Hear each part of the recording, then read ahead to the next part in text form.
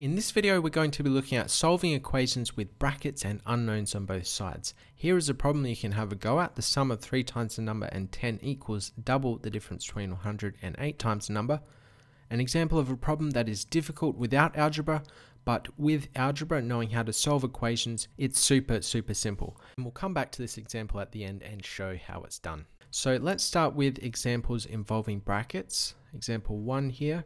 I'll have 2 times x plus 3 equal to 10. There are a couple ways you can approach equations with brackets. You can either expand out the brackets first, or you can think about dividing by this coefficient of 2. So we could divide both sides by 2. Remember, whatever we do to the left-hand side, we do to the right. And the whole goal is to find the value of x and get x by itself on the left-hand side of the equation. So the first step, divide by 2. 2x plus 3 divided by 2 is just x plus 3.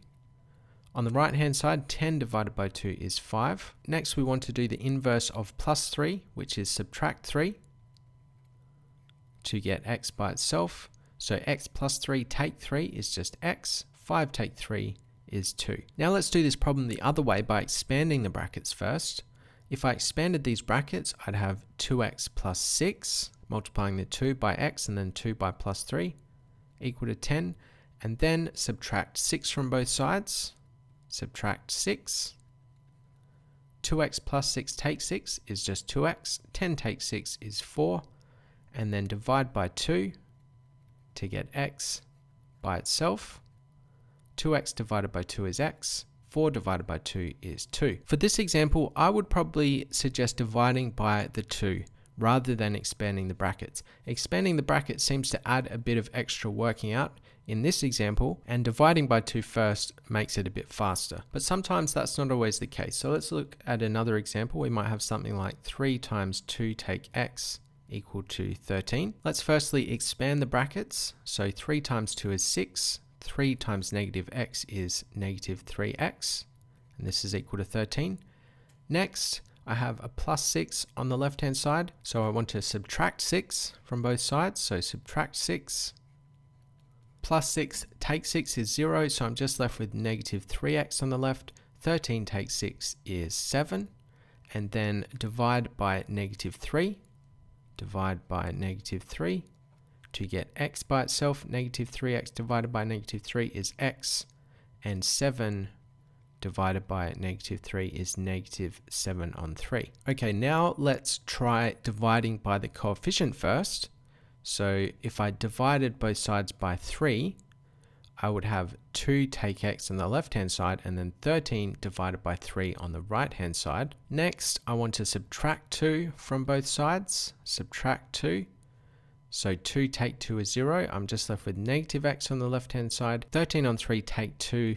That's kind of tricky, so I'm just going to write it like this for now. 13 on 3 take 2. I need to find a common denominator, so this would be 13 on 3 take 6 on 3. And I have that negative x on the left hand side still. Then negative x equals 13 on 3 take 6 on 3. That's 7 on 3. And then divide by negative 1. Divide by negative 1, and I have x equal to negative 7 on 3. You notice in this example, it was much faster to expand the brackets first rather than divide by that 3. So sometimes dividing by the coefficient of the brackets makes sense. It makes it faster. Sometimes it makes it much messier. A good rule of thumb is generally to avoid fractions where you can when solving equations. So if this number divides the number on the right hand side evenly, that might be a good first step. If it doesn't, think about expanding the brackets first.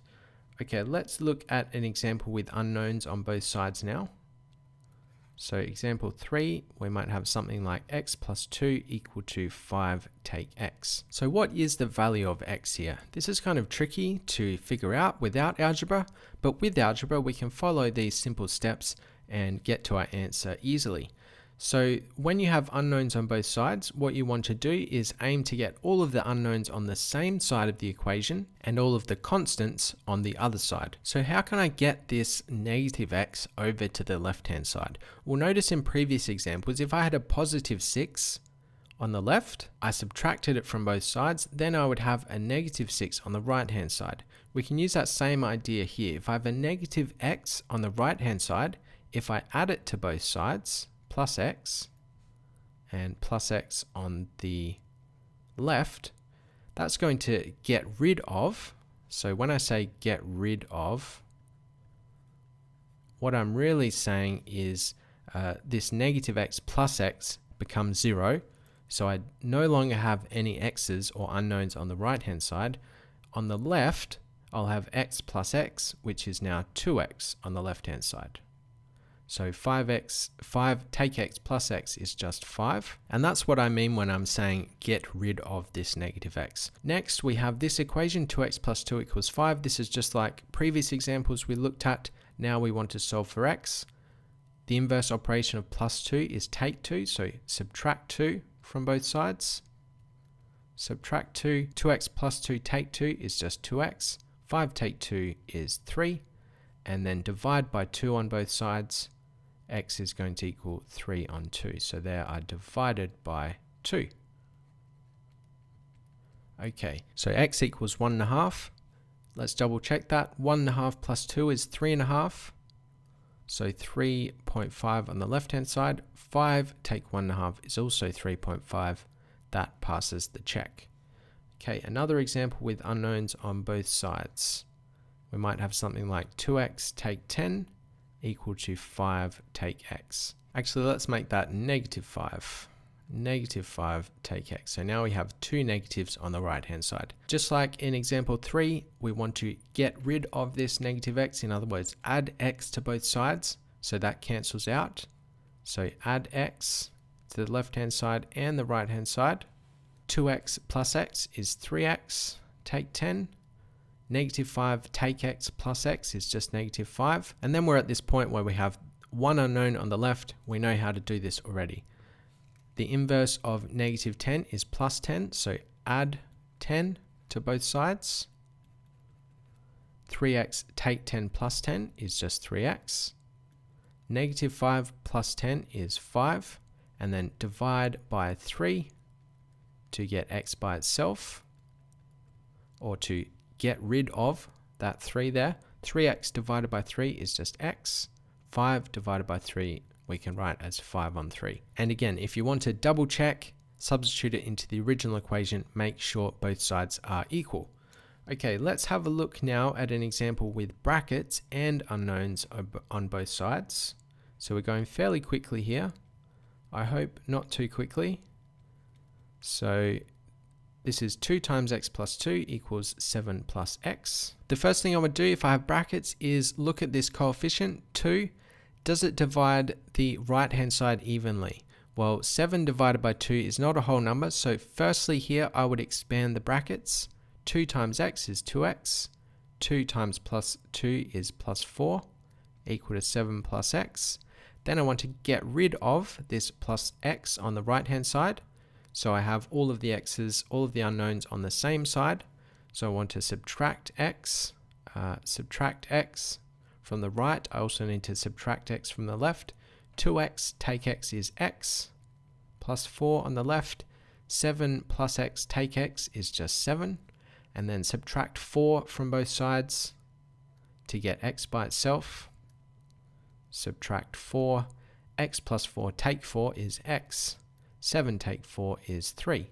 So the final answer there is x plus 3. If I substitute it into the original equation, this would be 3 plus 2, which is 5. 2 times 5 is 10. 7 plus 3 is 10. That passes the check. Final example here.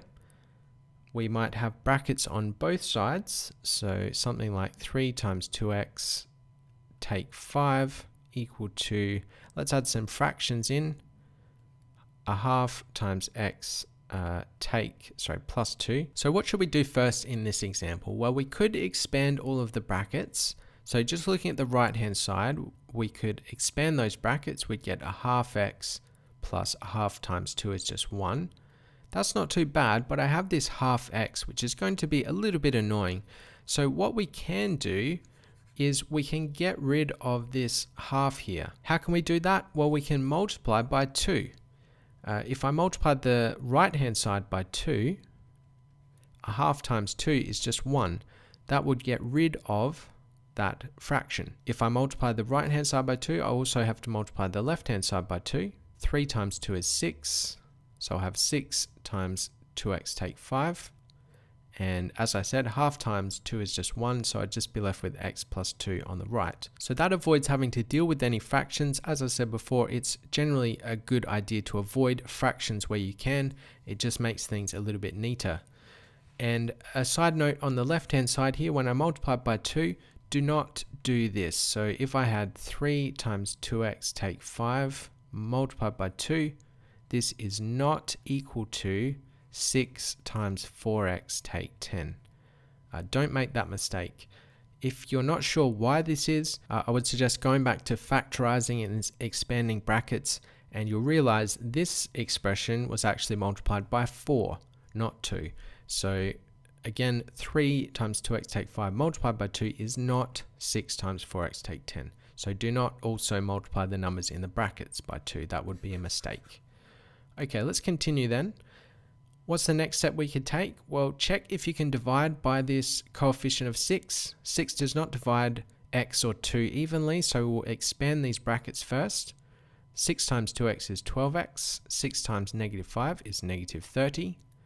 And then we still have x plus 2 on the right hand side. What's the next step? Remember, we want all of the unknowns, all of the x's on the same side. So I would subtract x from the right hand side, subtract x, and subtract x over here as well.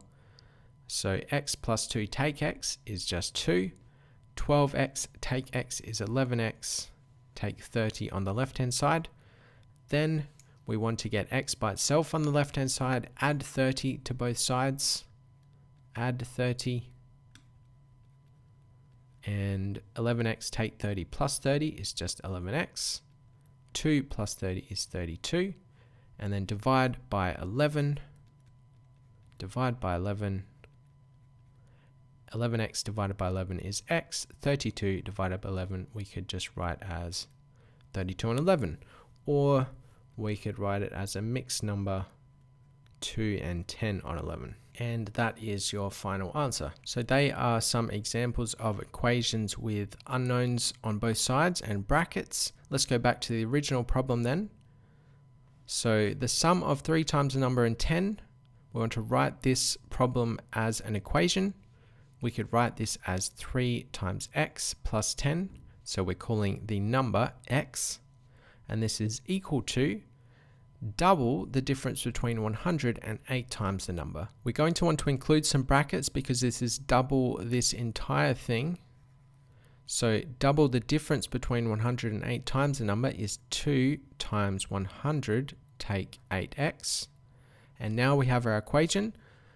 The first thing we could do is expand the brackets on the right hand side. We will have 3x plus 10 equal to 200 take 16x. What do we do next? We want all of the x's on the same side, so add 16x to both sides. Negative 16x plus 16x is 0. 3x plus 16x is 19x plus 10 equals 200. Subtract 10 from both sides. We'll have 19x on the left. 200 take 10 is 190, and then divide by 19. 19x divided by 19 is x. 190 divided by 19 is 10. So the answer to this problem was 10.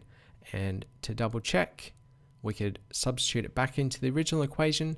3 times 10 is 30 plus 10 is 40. On the right hand side, 8 times 10 is 80. 100 take 80 is 20. And 2 times 20 is also 40. So that passes the double check. I hope you found this helpful. I hope I'm not rushing through this stuff too quickly. Let me know if there is anything in this video that doesn't quite make sense. Please leave a like if you did find it helpful. Subscribe if you want to see more content, and I'll see you in the next one. Bye for now.